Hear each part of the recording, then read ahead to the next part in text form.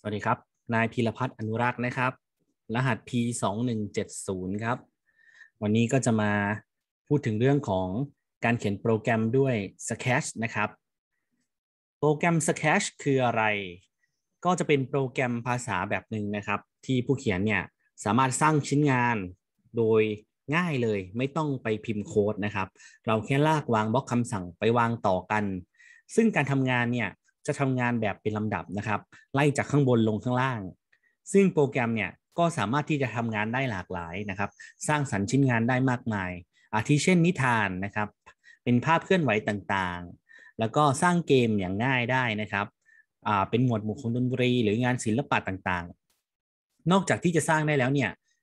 เรายังสามารถเอาผลงานของเราเนี่ยที่เราได้สร้างขึ้นเนี่ยไปแลกเปลี่ยนเรียนรู้กับผู้อื่นนะครับบนเว็บไซต์ซึ่งเป็นคอมมูนิตี้ของ Sketch อีกด้วย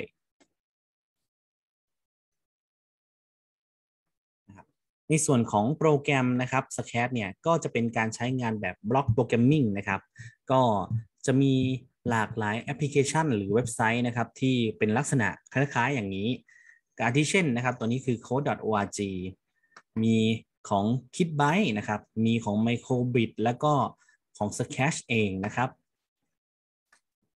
ในส่วนของ Sketch เองเนี่ยก็จะมีคอมมูนิตี้ซึ่งเป็นออนไลน์นะครับซึ่งก็จะเป็นชุมชนที่รวบรวมนะครับโปรแกรมของผู้อื่นนะครับที่เอามาแชร์กันในคอมมูนิตี้เนี่ยเพื่อที่จะให้ผู้อื่นเนี่ยเข้ามาชมผลงานหรือว่ามาดูงานของเราได้ในทางกลับกันเราก็สามารถที่จะไปดูไอเดียนะครับไปดูผลงานของผู้อื่นที่เขาแชร์ไว้ในคอมมูนิตี้นะครับได้อีกด้วยและยังสามารถที่จะคอมเมนต์แลกเปลี่ยนเรียนรู้นะครับแล้วก็แสดงความคิดเห็นกันต่อชิ้นงานของผู้อื่นที่แชร์ไว้ได้อีกด้วยนะครับทีนี้มาดูวิธีการเริ่มต้นใช้งาน Sketch นะครับ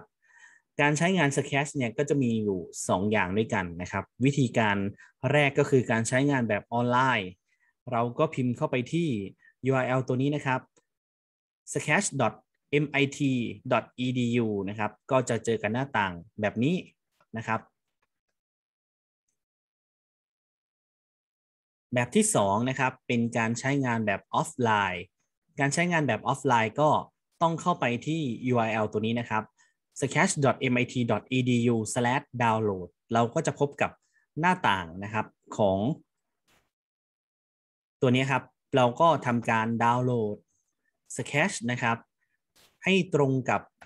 ระบบปฏิบัติการที่เราใช้อย่างของผมเนี่ยเป็น Windows ก็จะเห็นว่าเขาบอกว่า choose your OS นะครับ choose your operating system ก็คือ Windows แล้วก็จะมีขั้นตอนการติดตั้งด้านล่างก็จะมีเวอร์ชันที่เก่ากว่านะครับเป็นเวอร์ชันก่อนหน้านี้ก็จะเป็นเวอร์ชัน 2.0 แล้วก็เวอร์ชัน 1.4 นะครับก็จะเห็นความแตกต่างในเรื่องของกราฟิกแล้วก็คำสั่งนะครับนี่เรื่องของกราฟิกต่างๆเห็นไหมครับโอเคอันนี้ก็เป็นการใช้งานเนาะทีนี้มาดูในส่วนของส่วนประกอบต่างๆของ Sketch นะครับก็จะตามลูกศรที่เห็นเลยนะครับส่วนที่1เนี่ยจะเป็นการเปลี่ยนภาษานะครับการเปลี่ยนภาษาของ Sketch เป็นรูปโลกเนาะจะเอาภาษาไหนแล้วก็คลิกนะครับคลิกเดี๋ยวผมขออนุญาตเข้าใช้งานแบบออนไลน์นะครับแบบออนไลน์ก็เข้ามาที่ Google ก็ได้ครับพิมพ์ sc นะครับ Sketch นะครับตัวนี้จากนั้นก็ทำการคลิกนะครับเข้าไปก็จะพบกับหน้าต่างของ Sketch นะครับเดี๋ยวผมขออนุญาตใช้ตัวนี้เมื่อเราเข้ามาแล้วกดสร้างนะครับอันนี้เป็นการลงใช้งานแบบไม่ได้ล็อกอินเข้า user นะครับใช้แบบผู้ใช้งานทั่วไปหรือว่านะครับแบบที่ไม่มี user เนาะเข้ามาตอนแรกก็เจอกับหน้าต่างส่วนที่1ตัวนี้นะครับเป็นการเลือกภาษาอย่างตัวอย่างตอนนี้นะครับเป็นภาษาอังกฤษเนาะเราก็สามารถเลือกภาษาที่เราต้องการได้นะครับก็จะมีภาษาไทยด้วยในตัวอย่างนี้ขออนุญาตใช้เป็นภาษาอังกฤษนะครับในส่วนที่2นะครับเมนูไฟล์เมนู edit ก็จะเอาไว้สำหรับสร้างงานนะครับหรือโหลดงานขึ้นมาจากคอมพิวเตอร์เนี่ยแล้วก็เซฟงานนะครับเราจากออนไลน์เนี่ยสู่คอมพิวเตอร์ของเรานะครับเป็นต้น ส่วนเมนู edit นี้ก็จะเป็นเรื่องของการ restore การทำงานการใช้งานคำสั่งก่อนหน้านี้นะครับหรือเมื่อเราลบสไปซ์ไปเนี่ยก็กด restore มาได้นะครับคำสั่งที่3หมวดหมู่บล็อกคำสั่งนะครับตัวนี้หมวดหมู่บล็อกคำสั่งก็จะเป็นการจัดหมวดหมู่นะครับของคำสั่งแต่ละกลุ่มคำสั่งอย่างกลุ่มคำสั่ง motion เมื่อเราคลิกนะครับก็จะเห็นสีฟ้าก็คือคำสั่งภายในกลุ่มนี้ขึ้นมาถ้าเราคลิกสีม่วงนะครับสีม่วงเนาะก็จะเป็นกลุ่มคำสั่งของหมวด looks นะครับขึ้นมาก็จะมีคำสั่งย่อยๆประมาณนี้นะครับส่วนที่4การปรับแต่งตัวละครหรือพื้นหลังนะครับในส่วนนี้ถ้าเราอยู่ในตัวละครเนี่ยจะขึ้นคำว่า costume นะครับตัวนี้เมื่อเราคลิกเข้ามาก็จะเห็นการปรับแต่งต่างๆเราสามารถที่จะวาดขีดเขียนหรือเพิ่มลักษณะคอสตูมต่างๆของตัวละครเข้าไปได้นะครับต่อไปในส่วนที่5นะครับก็จะเป็นเรื่องของการ manage นะครับการจัดการเรื่องซาวต่างๆการนำเข้าซาวการเพิ่มซาวนะครับต่างๆก็จะอยู่ในหมวดนี้ส่วนที่6นะครับเป็นพื้นที่สำหรับวางบล็อกคำสั่งตัวนี้นะครับก็กลับมาที่หน้าโค้ดจะเห็นส่วนที่6นี้ตัวนี้นะครับเป็นพื้นที่ที่เราเอาไว้วางโค้ดคำสั่งหรือบล็อกคำสั่งต่างๆในการวางแต่ละครั้งเราต้องสังเกตนะครับตัวนี้ว่ามันเป็นรูปของตัวละครใดเพราะบางครั้งเนี่ยเรามีตัวละครหลายตัวเนี่ยสมมุติผมเลือกเข้ามาอีกตัวหนึ่งเมื่อเราจะเขียนโค้ดคำสั่งเนี่ยเวลาเราคลิกนะครับต้องสังเกตก่อนวางทุกครั้งว่าเราวางบล็อกคำสั่งถูกตัวไหมนะครับต่อไป7นะครับ7แถบธงสีเขียวกับแถบปุ่มสีแดงนี้ก็คือการสั่งให้โปรแกรมทำงานนะครับปุ่มแดงก็เป็นการหยุดโปรแกรมเอาไว้ทดสอบเวลารันโปรแกรมดูนะครับว่าเมื่อเราลองเล่นแล้วเนี่ยโปรแกรมเราเป็นยังไงมีบั๊กตรงไหนไหมนะครับส่วนที่8เป็นเวทีการแสดงผลการทำงานของโปรแกรมนะครับการทำงานของโปรแกรมตัวนี้คือผลลัพธ์เมื่อเราทดลองรันโปรแกรมเนี่ยผลลัพธ์ก็จะขึ้นในหน้าต่างเล็กๆนี้นะครับเป็น output เมื่อเราทำการทดลองรันโปรแกรมเราแล้วนะครับ process code แล้วปุ่มที่9นะครับเป็นการเลือกการแสดงผลของหน้าต่างโปรแกรมตอนนี้นะครับตัวสีฟ้านี่คือจอที่เราเลือก Active อยู่จะเห็นว่า Layout ของเขาจะต่างกันนะครับเราลองคลิกตัวนี้จะเห็นว่าหน้าจอ Output หรือการแสดงผลเนี่ยก็จะเล็กลงแต่ตัวของพื้นที่การวางโค้ดเนี่ยก็จะเพิ่มมากขึ้นนะครับเอาไว้กรณีที่เรามีโค้ดเยอะๆเนาะก็จะได้มองเห็นได้ง่ายนะครับหรือส่วนนี้คือการขยายเต็มหน้าจอนะครับเวลาที่เราต้องการพรีวิวหรือรันโค้ดนะครับที่อยากเห็นขนาดใหญ่อะไรอย่างนี้ประมาณนี้นะครับส่วนที่10นะครับส่วนที่10ก็จะเป็นเรื่องของการย่อขยายพื้นที่วางบล็อกคำสั่งนะครับก็คือตัวนี้สมมุติผมลากบล็อกมาวางเนาะตัวอย่างอันนี้บล็อกวางคำสั่งแบบมั่วๆก่อนนะครับเมื่อเรากดปุ่มตรงนี้จะเห็นว่าบล็อกคำสั่งเนี่ยจะมีขนาดใหญ่ขึ้นนะครับเหมือนเป็นการซูมอินนะครับนี่ก็จะเล็กลงนะครับเหมือนซูมเอาท์ตัวนี้ก็จะเป็นปุ่มคำสั่งที่เมื่อคลิกแล้วก็จะมาอยู่ในตัว default ของมันนะครับหรือวิธีการซูมอินซูมเอาท์ก็สามารถกดปุ่ม control ค้างไว้แล้วก็เลื่อนสกอร์เมาส์นะครับเข้าและออกก็จะมีผลเหมือนกันกับการกดปุ่มนั่นเองนะครับต่อไปเรื่องของแท็บที่11ตัวนี้ก็จะเป็นตัวละครของเรานะครับซึ่งเราจะเรียกว่าสไปซ์เนาะเนี่ยครับตัวละครตัวนี้นะครับสไปซ์ตัวนี้มีชื่อว่าสไปซ์1นะครับตัวแมวที่เป็นค่า default ของโปรแกรมก็สามารถที่จะตั้งชื่อตรงนี้ได้เลยจะเปลี่ยนเป็นแมวเปลี่ยนเป็นอะไรก็ได้นะครับสไปซ์เมื่อเรานำเข้าสไปซ์หรือเพิ่มตัวละครเข้ามาเนี่ยก็จะมีสไปซ์เพิ่มขึ้นนะครับซึ่งสไปซ์เองเนี่ยเราที่จะสามารถที่จะทำการเลือกจากใน library ที่เขามีให้นะครับในโปรแกรมที่เขามีให้หรือเขียนเองวาดเองก็ได้นะครับตัวนี้ในส่วนนี้ก็คือการสุ่มนะครับเซอร์ไพรส์ผมกดปุ๊บก็จะสุ่มขึ้นมาให้เลยอันนี้ก็จะเป็นสไปซ์ต่างๆนะครับในแท็บที่12นะครับก็จะเป็นการนำเข้าตัวละครเนาะ12ในการนำเข้าตัวละครที่ผมลองทำเมื่อกี้ส่วนนี้ก็จะเป็นการนำเข้าฉากหลังนะครับตัวนี้ การนำเข้าพื้นหลังต่างๆหรือเรียกว่า backdrop นะครับเช่นกัน2ตัวนี้จะมีส่วนที่คล้ายคลึงกันก็คือจะมี tool นะครับมีลักษณะที่เป็นเหมือนกันเลย2 อันเห็นไหมครับมีการอัปโหลดนะครับอันนี้สุดท้ายเมื่อกี้ลืมพูดก็คือการอัปโหลดสไปซ์หรือตัวละครจากไฟล์ในเครื่องเรานะครับที่เป็นรูปภาพเป็นพวกนามสกุล PNG นะครับแต่ถ้าเรามีไฟล์ GIF นามสกุล .gif เนี่ยที่เคลื่อนไหวเนี่ยเราก็สามารถที่จะนำเขาเข้ามานะครับแล้วเขาก็จะมีคอสตูมต่างๆมากมายขึ้นมาอัตโนมัติเลยนะครับก็สามารถนำเข้าในโปรแกรมนี้ได้เหมือนกันอันนี้คือการจัดการตัวละครนี่คือการลบนะครับลบตัวละครส่วนหน้าต่างตัวนี้นะครับเป็นคุณสมบัติของสไปซ์หรือตัวละคร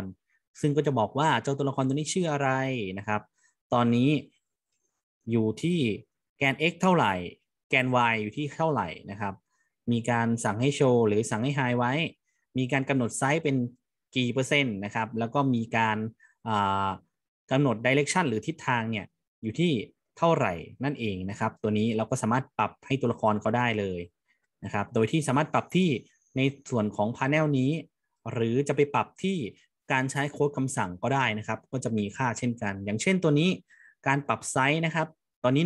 100เราก็สามารถที่จะมาปรับใช้คำสั่งปรับไซส์ในนี้เหมือนกันนะครับโดยการเลือกเช้งไซส์ให้ลดไซส์ลงเพิ่มไซส์ทีละ10นะครับหรือจะเซตไซส์จาก100เนี่ยเมื่อเริ่มเกมให้เท่าไหร่ก็สามารถเซตได้ในส่วนของแกน x แกน y ก็สามารถกำหนดให้ตัวละครไปโผล่ตำแหน่งต่างๆได้นะครับตัวนี้โดยใช้โค้ดหรือจะปรับตรงนี้ก็ได้นะครับในส่วนของ direction หรือทิศทางเนี่ยเราก็สามารถที่จะสั่งให้ตัวละครเปลี่ยนทิศทางได้นะครับในส่วนคำสั่งก็จะเป็น point in direction ตัวนี้นะครับไม่อยากได้90เราก็ลากมาวางแล้วก็เซตใหม่เป็นสมมติเนาะกดธงเขียวปั๊บก็จะเห็นว่าตัวละครนะครับหันหน้าไปที่50แล้วก็มีการทำงานแล้วเมื่อกี้เราต่อบล็อกคำสั่งเนาะมีการหันหน้าเสร็จก็มีการ say hello ด้วยนะครับก็อันนี้เป็นตัวอย่างนอกเหนือจากนั้นเนี่ยนะครับในส่วนของการปรับรายละเอียดเนี่ยก็จะมีในเรื่องของรูปแบบของการหมุนของตัวละครนะครับซึ่งก็จะมีอยู่3รูปแบบด้วยกันเขาเรียกว่าการเซต rotation style นะครับก็คือการหมุนของตัวละครนั่นเองซึ่ง default ของมันเนี่ยก็จะปรับมาเป็นแบบแรกอย่างนี้ถ้าเราไม่ชอบก็สามารถปรับจาก all around นะครับเป็น left right นะครับหรือจะให้เขาหันหน้าไปด้านเดียวเลยก็คือ do not rotate ตัวละครเราก็จะวิ่งไปแค่ด้านเดียวนะครับแต่ถ้าเป็นตรงกลางเนี่ยเขาก็จะเวลาหันมาทางซ้ายเขาก็จะหันซ้ายตามแต่เขาจะไม่เอียงนะครับไม่เอียงเหมือนแบบแรกอย่างนี้เป็นต้นเนาะก็สามารถปรับได้ตรงนี้ด้วยแล้วก็สามารถปรับได้ในส่วนของ set rotation style ตรงนี้ด้วยเหมือนกันนะครับก็จะมีให้เลือก3แบบตามตัวอย่างนี้เลยอันนี้คร่าวๆก่อนนะครับมาดูในส่วนถัดไปนะครับคำสั่งในกลุ่มของ motion ในส่วนคำสั่งของ motion เนี่ยก็จะเป็นคำสั่งเกี่ยวข้องกับการเคลื่อนที่นะครับตรงตัวเลย motion คือการเคลื่อนที่นะครับแล้วก็พิกัดต่างๆของวัตถุหรือตัวละครที่อยู่ในโปรแกรมของเรานะครับอันนี้คือตัวอย่างแกนนะครับแนวตั้งแกน y แนวนอนแกน x นะครับตัวนี้ก็จะเป็นคำสั่งต่างๆมีให้หันซ้ายหันขวาเคลื่อนที่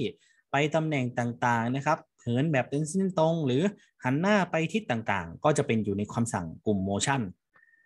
กลุ่มต่อไปกลุ่ม looks นะครับกลุ่มคำสั่งนี้ก็จะเป็นการแสดงผลด้านลักษณะหรือรูปลักษณ์ของตัวละครนะครับสามารถที่จะให้ตัวละครพูดนะครับอันนี้ให้พูดคำว่า hello นะครับ2 วินาทีส่วนคำสั่งนี้ก็คือให้เซคำว่า hello นะครับก็ไม่ได้บอกวินาทีนะครับอันนี้ก็คือ think ก็คือคิด2 วิอันนี้ก็เป็นการคิดเหมือนกันนะครับแล้วก็ switch costume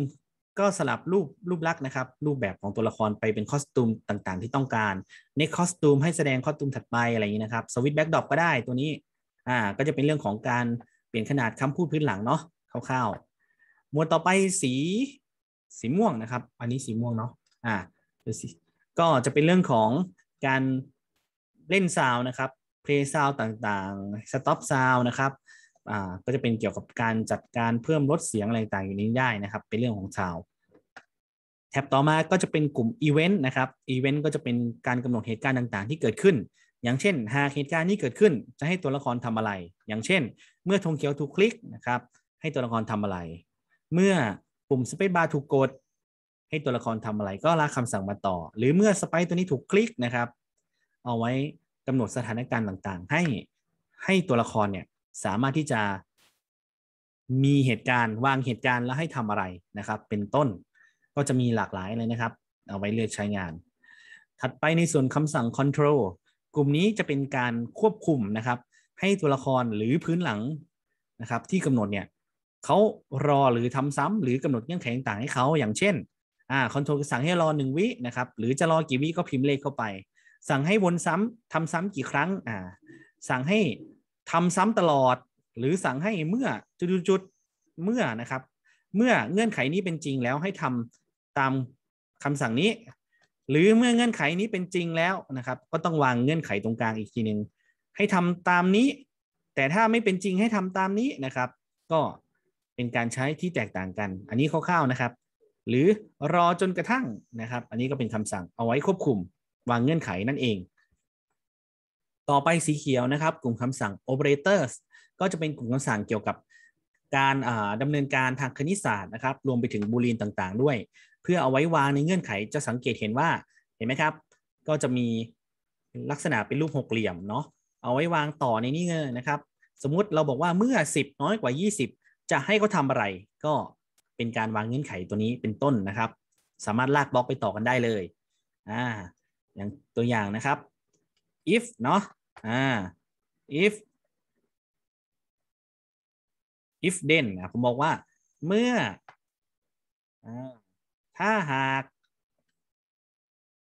50มากกว่า10แล้วให้เขา say hello 2 วินะครับเมื่อเรากดปุ๊บเงื่อนไขเป็นจริงเขาก็ทำตามประมาณนี้นะครับก็เอาคำสั่งมาต่อหรือถ้าเราสลับเป็น10เมื่อ10น้อยกว่า5นะครับเงื่อนไขก็ไม่เป็นจริงเมื่อเราคลิกปุ๊บเขาก็ไม่ทำอะไรนะครับอันนี้เป็นต้นเนาะโอเคก็จะมีต่างๆมากมายนะครับมากกว่าน้อยกว่าเท่ากับand or not อะไรต่างๆก็เลือกใช้งานได้ตามวัตถุประสงค์ของโปรแกรมเลยทีเดียวถัดไปในส่วนของคำสั่งต่อไปนะครับเหมือนเราจะข้ามตัว sensing ไป sensing นะครับตัวนี้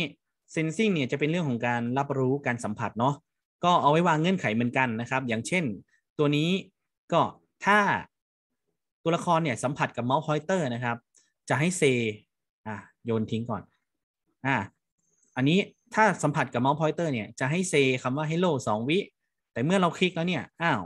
ทำไมถึงไม่เซล่ะก็เพราะว่าในการทำงานบอกไปแล้วว่าเป็นการทำซ้ำนะครับจากบนลงล่างเมื่อเขาทำเสร็จปุ๊บก็ทำเสร็จ1 รอบฉะนั้นถ้าเราอยากจะให้เขาทำซ้ำตลอดก็ไปที่กลุ่มคำสั่ง control นะครับเอา forever มาครอบไว้ก่อนแล้วก็จะเห็นว่าเขาทำงานตลอดเวลาจะเป็นก้อนสีเหลืองอย่างนี้นะครับธงก็โดนคลิกตลอดเวลาเมื่อผมเอาเมาส์ไปที่ตัวละครเห็นไหมครับอันนี้ก็เป็นการทำโดยที่เขาตรวจสอบตลอดไปเลยว่าเมาส์เนี่ยเมื่อสัมผัสกับตัวละครเมื่อไหร่ให้พูดคำว่า hello 2 วิอันนี้เป็นต้นนะครับก็เป็นการใช้คำสั่งวางเงื่อนไขนั่นเองในกลุ่ม sensing เนาะก็จะมีหลากหลายเลย touching mouse pointer หรือ touching aid นะครับ touching color ก็คือสัมผัสกับสีนะครับ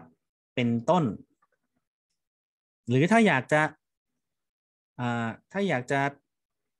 ให้เขาชนกับตัวละครอื่นแล้วทำอะไรก็เพิ่มตัวละครเข้ามาจากนั้นก็ทำการดูที่คำสั่งตัวนี้ก็จะมีชื่อของตัวละครนั้นๆขึ้นมานะครับเห็นไหมครับดอเรนก็ขึ้นมาตรงนี้ด้วยเอาไว้ประยุกต์ใช้งานนะครับต่อไปในส่วนของ variable นะครับหรือตัวแปรกลุ่มคำสั่งนี้ก็จะเป็นเกี่ยวกับการใช้งานตัวแปรต่างๆเอาไว้ทำให้เกมนะครับสร้างเกมหรือสร้างผลงานนะครับที่เกี่ยวข้องกับเรื่องของตัวแปร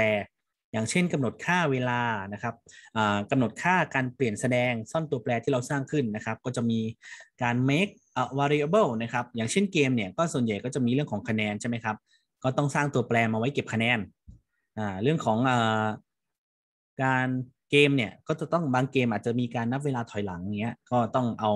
ตัวแปรมาเก็บค่าเวลาแล้วก็ให้ลดค่าเวลาทีละ1 วิอะไรประมาณนี้นะครับก็เป็นการประยุกต์ใช้ในส่วนถัดไปนะครับเรื่องของ extension จะเห็นอยู่ด้านล่างนี้extension นี้จะเป็นส่วนขยายนะครับ ซึ่ง extension ก็จะมีหลากหลายเลยไม่ว่าจะเป็นเรื่องของ music นะครับ pen เอาไว้วาดภาพเอาไว้สแตมป์อย่างนี้ video sensing นะครับ text to speech แล้วก็text to speech แล้วก็ translate ต่างๆนี่ก็จะเป็นส่วนเสริมที่เขามีให้เนาะเอาไว้เลือกใช้งานอันนี้เป็นการรีวิวแนะนำคร่าวๆนะครับโอเคจบการรีวิวแล้วในส่วนของการอธิบายเรื่องของส่วนประกอบเดี๋ยวเราจะมาลองใช้งานกันนะครับทีนี้ว่าการเขียนโปรแกรมด้วย Scratch เป็นอย่างไรเป็นโปรแกรมง่ายๆนะครับเดี๋ยวเราจะลองกลับไปที่หน้าแรกก่อนนะครับเมื่อทุกคนเข้ามาที่ www นะครับในส่วนของ scratch.mit.edu นะครับเมื่อเข้ามาก็จะเป็นหน้าแรกอย่างนี้ในการที่จะลองสร้างนะครับสร้างสรรค์ผลงานก็มาคลิกที่คำว่าสร้างอันนี้ก็สมมุติเข้ามาครั้งแรกเลยเนี่ยเราก็จะเจอกับหน้าต่างแบบนี้นะครับไม่มีอะไรเลยหลังจากที่เราทราบส่วนประกอบคร่าวๆไปแล้วเดี๋ยวเราจะมาลองเขียนโปรแกรมนะครับโดยใช้กลุ่มคำสั่งอย่างน้อย4กลุ่มคำสั่งนะครับเป็นโปรแกรมง่ายๆอย่างตอนนี้นะครับเมื่อเริ่มมาจะเห็นว่าคุณสมบัติของตัวละครเนี่ยก็จะบอกว่าตัวนี้ชื่อสไปซ์1นะครับอยู่ตำแหน่งแกน x 0 y 0ขนาด 100%หันหน้าไปที่90องศานะครับdirection ก็คือ point direction อยู่ที่90เนาะเดี๋ยวเราจะมาลองคือผมจะวางเงื่อนไขว่า1นะครับให้ตัวละครเนี่ยเกิดที่ทุกครั้งให้ตัวละครเกิดที่ตรงมุมซ้ายล่างนะครับเดี๋ยวเรามาลองวางเงื่อนไขกันเดี๋ยวกำหนดสถานการณ์เดี๋ยวเราจะลองเขียนโปรแกรมเนาะ1จดเมื่อธงเขียวถูกคลิกให้ตัวละครปรากฏที่มุมซ้ายล่างของจอตัวละครพูด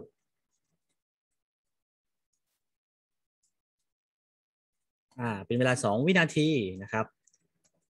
3ให้ตัวละครหันหน้าไปที่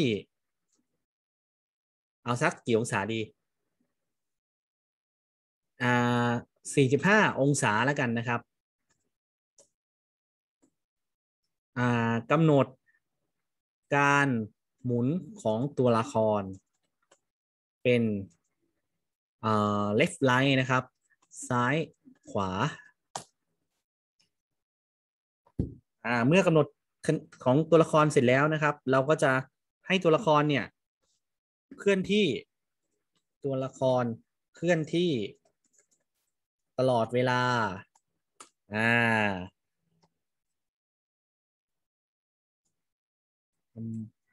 ทำซ้ำตลอดเวลาก็คือ1เคลื่อนที่ตลอดเวลาเคลื่อนที่5สเต็ปนะครับจากนั้นก็เมื่อสัมผัสนะครับเมื่อชนขอบมาเวทีเมื่อชนขอบให้สะท้อนกลับและหากชนขอบให้สะท้อนกลับและส่งเสียงร้องพร้อมกับเปลี่ยนสีทีละ25นะครับพร้อมกับเปลี่ยนสีทีละ25เปลี่ยนสีเดี๋ยวเรามาดูกันอันนี้คือเราลองวางเงื่อนไขนะครับลองวางเงื่อนไข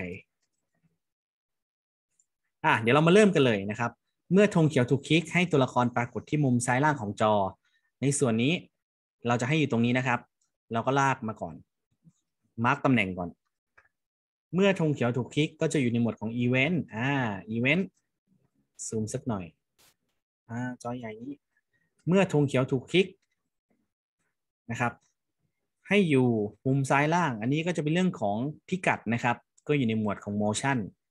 ก็มาที่ go to x y เห็นไหมครับพอเราลากมาเนี่ยเขาก็จะมีการเปลี่ยนค่าให้เราอัตโนมัติเลยฉะนั้นเราไม่ต้องไปนั่งคำนวณเองนะครับลากมาวางก่อน go to x y ทดสอบสิเอาทิ้งไว้นี่ลองคลิกตรงเขียวโอเคได้แล้ว1คำสั่งนะครับคำสั่งต่อไปให้ตัวละครพูด hello เป็นเวลา2วินาทีนะครับตัวละคร say hello เป็นเวลา2วินาทีก็อยู่ในหมวด look นะครับแล้วก็หันหน้าไปที่45องศานะครับหันหน้าไปที่45องศาก็อยู่ในหมวดของทิศทางเรื่องของ point in direction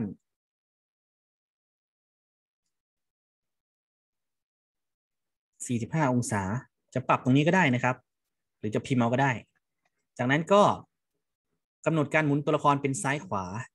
ก็เรื่องอยู่ในเรื่องของ set rotation style นะครับเป็น left right เรียบร้อยซ้ายขวานะครับ left right ให้ตัวละครทำซ้ำตลอดเวลาก็เป็นเรื่องของการทำซ้ำอยู่ใน control นะครับเป็นเรื่องของ forever ทำซ้ำอะไรบ้างเคลื่อนที่5สเต็ปเคลื่อนที่5สเต็ปนะครับ if ไม่ใช่ move motion no move เคลื่อนที่5สเต็ปเมื่อชนขอบให้สะท้อนกลับเราก็สามารถที่จะ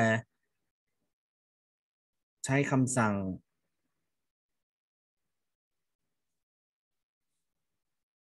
ตัวนี้นะครับ if on edge bound เมื่อเคลื่อนที่ให้สะท้อนกลับทดสอบ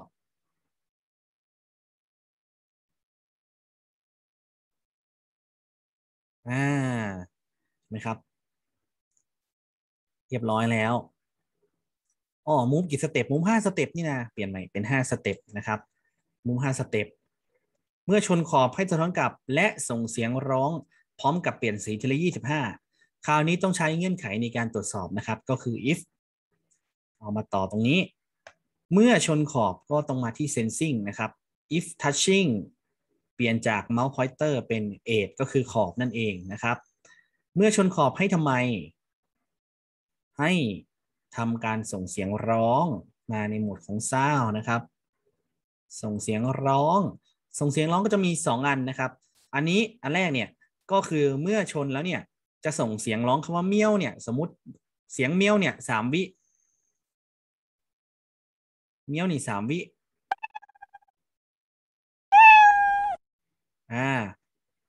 เขาก็จะชนแล้วก็รอ3วินะครับเล่นเสียงจนจบนั่นเองแต่ถ้าเป็นเรื่องของ start sound ตัวนี้ก็คือถ้าเขาชนเสร็จปุ๊บเขาจะเล่นเสียงเมี้ยว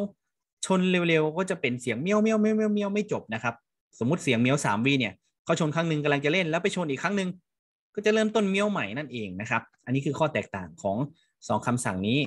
การลบคำสั่งวิธีการก็คือคลิกค้างไว้แล้วก็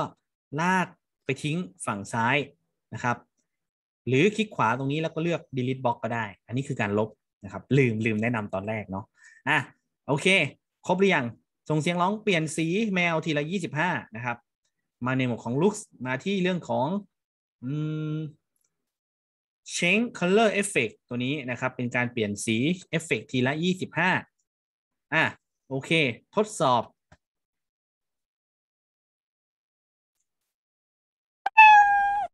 ครับเมื่อสัมผัสขอบนะครับเขาก็จะทำการสตาร์ทเสียงเมี้ยวนะครับแล้วก็เปลี่ยน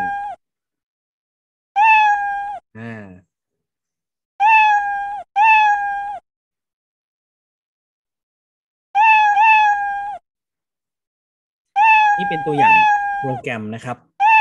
ง่ายๆอันนี้ก็